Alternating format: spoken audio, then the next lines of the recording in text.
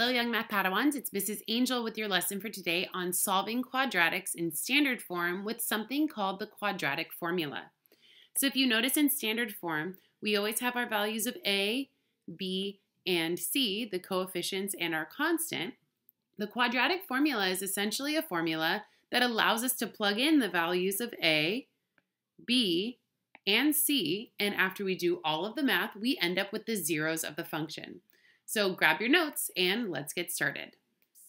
The first step is we need to go into the standard form and establish the values of a, b, and c. For this quadratic, the value of a is 4, the value of b is 6, and the value of c is -4. Once you have your values of a, b, and c, all you're going to do is plug them into the formula.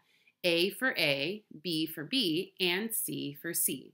X equals -b, so again, I'm plugging in 6 for b, plus or minus the square root, and I put a long square root in there, of b squared. So in this case, again, b is 6, minus 4 times the value of a, times the value of c, all divided by 2 times a. So again, in the quadratic formula, anywhere we saw a, we plugged in our 4's. Anywhere we saw b, we plugged in our 6. And everywhere we saw c, we plugged in our -4. Now all that's left is simplifying the expression. So let's go in and simplify some of this.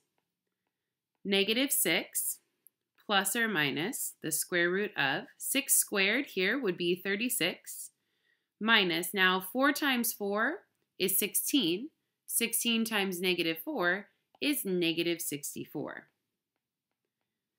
All over 2 times 4, which is 8.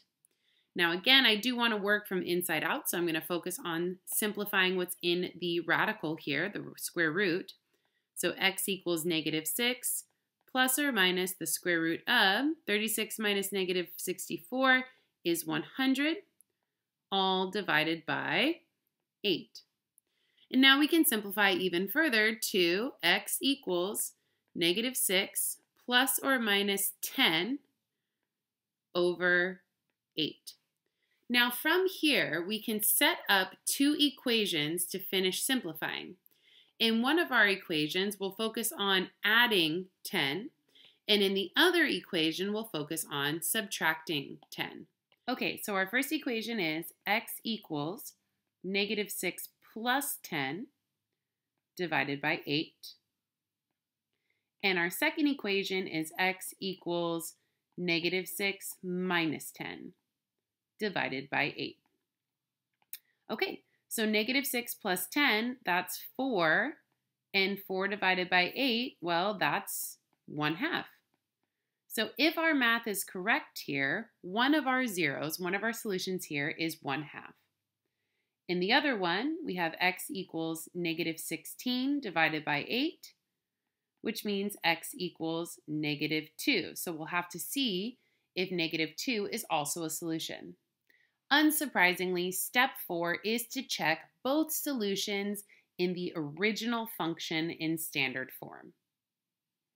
Fortunately, both 1/2 and -2 were solutions here, so we now know that this quadratic function has 2 real zeros. They are 1/2 0 and -2 0.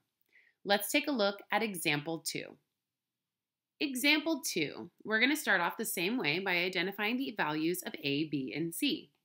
For this example, a is 1, b is -10, and c is -39. Now it's time to bring in the quadratic formula and plug in the values of a, b, and c. Go ahead and try that on your own now. You should have x equals -10. Again, there's 2 negatives happening here. Plus or minus the square root of -10 squared minus 4 times 1 times -39, all over 2 times 1. If this is what you have, let's go ahead and continue simplifying. We have x equals Negative negative 10 becomes positive 10, plus or minus the square root of negative 10 squared is 100, minus 4 times 1 is 4, times negative 39 is negative 156. You might need to grab a calculator for that one. All over 2 times 1 is just 2. Let's continue simplifying what's inside of our square root.